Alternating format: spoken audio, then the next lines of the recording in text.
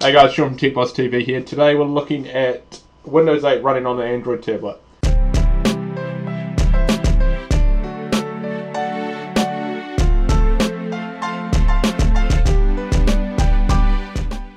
And how that works is you use Splashtop Windows 8 Testbed. So you can download that from the Android market.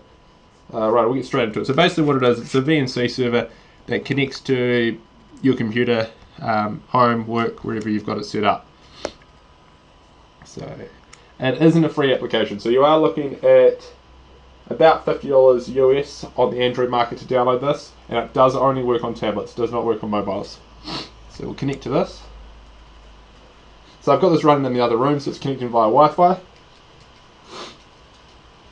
Cool, so this is the Metro UI that you're probably all used to. So it is pretty smooth, so it does work. There. So you do have the full functionality that you do on your computer. So for example, if we go into Internet Explorer, we've got a video here of Jelly Bean on the Desire Z. So if we click play, play, it will play, and hopefully, unless I didn't record any audio.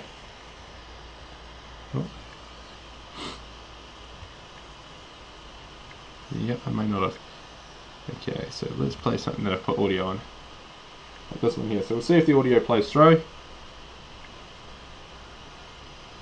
And it's not. Oh, I said it to him right now. On today's episode, we're going to be...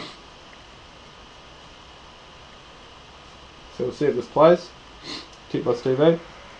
Sean from Techbosstv here And with an see the unboxing audio video plays for you straight today. through the computer. Today we have the LG L7. This is the P.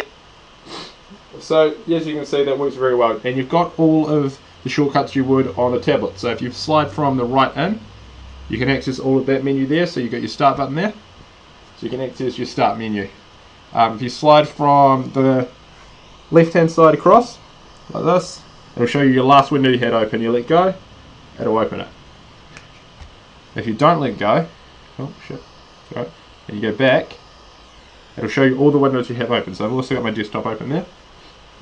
And from there you can access everything. So if I wanted to open up a folder, for example, the folder opens. It's very, very great software.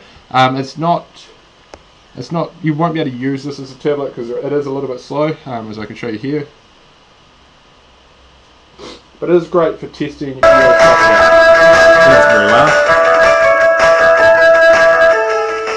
So turn that down. So if you create a new game. So it does work, it's just a little bit behind. So this is still a lot of fun to play around with the touchscreen.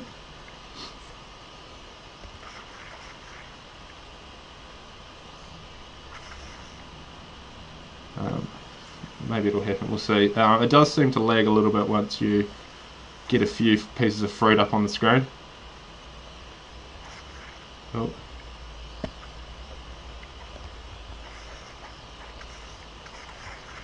Oh, it's actually working quite well this time.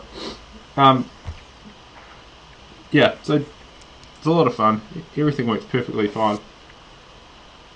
If you want any help with it, ask the questions down in the comments below. When I first ran it, I ran it with the latest version, which is 1.0.1.1 at the time of recording this. That didn't work with this tablet, so I did have to revert back to 1.0.0.5. Yeah. And that seems to work fine. The latest version just gave me a black screen when I logged in. The touchscreen was still working because the screen was moving on my computer, but I just couldn't see anything. Thanks for watching, guys. Don't forget to subscribe, and yeah, Padfone 2 video coming up hopefully very, very soon. Thanks, guys. Bye.